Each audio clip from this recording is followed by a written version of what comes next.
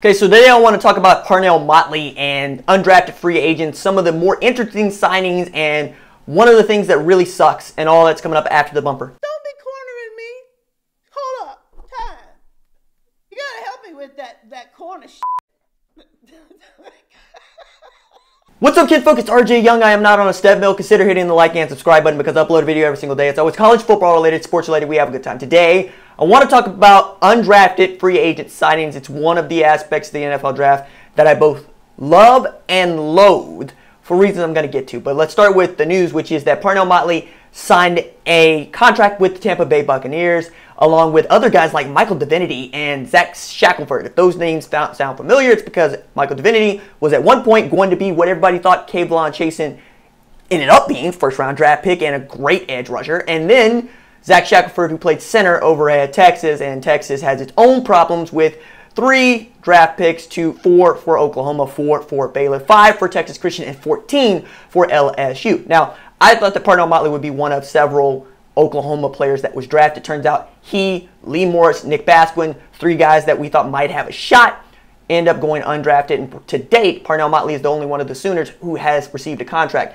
Kelly Masters, who runs a sports agency, took to Twitter to say, look, this has been an unusual year for undrafted free agents, seeing even as much as 170 fewer signings than you're used to seeing. And a lot of that, I think, has to do with the pro days that did not happen because of the state of the pandemic, because we're in this thing where we don't know when we're going to have live sports again, let alone when life is going to be anything like normal. For most people, that means that we're waiting on a vaccine of some sort, which is at least a year away, which means in places like Los Angeles and particularly the state of California, we're probably not going to see a whole hell of a lot of movement on the sports and concert landscape, and we're already in an economic spiral with more than 26 million people in the United States filing for unemployment, which is no bueno, tossing about 12% in unemployment by the end of the year. And that's before we even take into account how much debt we're all going to be in and what kind of deficit our nation, let alone our respective states, are going to be in.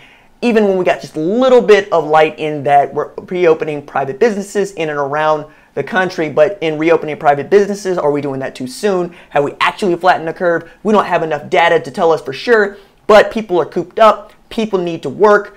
People have a hard time wondering whether or not they're going to be sick. They have a very, very hard time wondering whether or not they're going to pay the mortgage on time. And you can see how those are 2 very bad things that you don't want to happen. But also, one needs to happen before the other, and we need to keep you alive so that you can work. But people are saying, what good is it for me to be alive if I can't work because, well, then my family suffers. Meanwhile, we're talking about guys that are going into the NFL draft that expected to be, that weren't, like Parnell Motley, who are signing contracts for like $5,000 signing bonus and like $55,000 a year.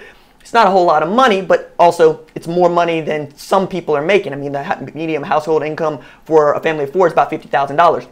Depending on where you live in the United States, that's either a decent amount of money, say Oklahoma, Alabama, Mississippi, or a paltry amount of money, say California, particularly in San Francisco, where the rent is simply too damn high. Now, I want Lee Morris to get really as much of an opportunity as anybody else because I love his story. He came from Allen, Texas. He was a walk-on at Oklahoma. He turned into the best tight end at Oklahoma ahead of Grant Calcaterra, who was a 4-star recruit out of California. Fight me. Also, Grant Calcaterra is going to fight fires, so no shade to him at all because, I mean, the dude had to medically retire and was probably destined for an NFL career before he just took too many hits to the head, and now he's going to try to really help his state in a different way, which is what we can all aspire to. Now, another guy that did that I actually interviewed on my radio show, the RJ Young Show, on the Sports Animal 97.1 FM locally. You can listen online. There's a live stream in the link below, 9 to 11 a.m. Central Standard Time, was Chris Chamberlain. Chris Chamberlain is a firefighter at Bethany, where, well, he's been doing that for a couple of years. He played in the league for a few years, was an outstanding linebacker at the University of Tulsa. Now, getting back to Lee Morris, who could probably be a firefighter if that's what he wanted to be, I want to see him get a shot at playing in the NFL. If it doesn't work out, it doesn't work out. But the other reason why you have a hard time perhaps signing so many undrafted free agents, you don't know when you're going to see them. Nobody knows when we're going to actually get anything like football or anything like rookie camp or mini camp or any of the camps. I tried to get a couple of dudes that were drafted to come on to my radio show, do some podcasts. Also did a podcast with Ben Haburn that you're going to listen to at some point. I don't know when.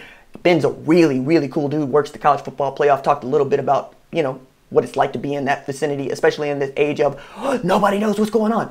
So when nobody knowing what's going on, you can understand why so many teams would be reluctant to sign undrafted free agents, except we've seen more than a dozen at some places. Elijah Riley coming out of Army, signed with Philadelphia.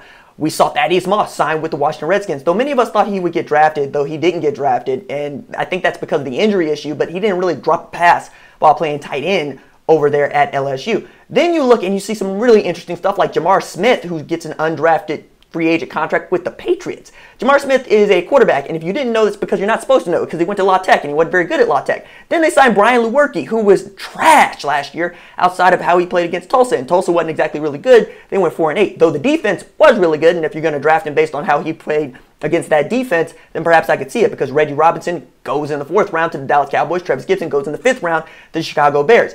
But those are two dudes that got drafted, and they're not undrafted. So continue to look down the list of guys that end up as undrafted free agents. Seeing Tyler Huntley end up with the Baltimore Ravens goes, didn't really see that one coming. Didn't know that he fit into what they are doing. Same thing goes with, J.J. Taylor, 5'5" running back coming out of Arizona. He signed an undrafted free agent contract with the Patriots, along with Khalil Tate, who signed an undrafted contract with the doggone Arizona Cardinals. Now, I don't know that Khalil Tate's going to play quarterback. I would hope he would. He seems like a bigger, taller, less talented Kyler Murray. And if that's what you're looking for, Cliff Kingsbury, who, by the way, got a supremely great bachelor pad that I'm not sure he bought. I bet he rented it, because that thing was about $4.45 million. However, if you expect to be the Arizona Cardinals head coach for a very long time, maybe it's just an investment on, I don't know, picking up chicks, because I don't see Cliff Kingsbury as the kind of dude that's getting married anytime soon, especially the lifestyle that Cliff Kingsbury chooses to live. Now, one more thing about this undrafted free agent thing, where we talk about Parnell Motley being, signed by the Tampa Bay Buccaneers and really being the only guy at Oklahoma who's signed an undrafted free agent contract, is Mason Fine. Passed for over 13,000 yards, which is an Oklahoma State record at Pegs. Well, he's from Pegs. He did it at Locust Grove.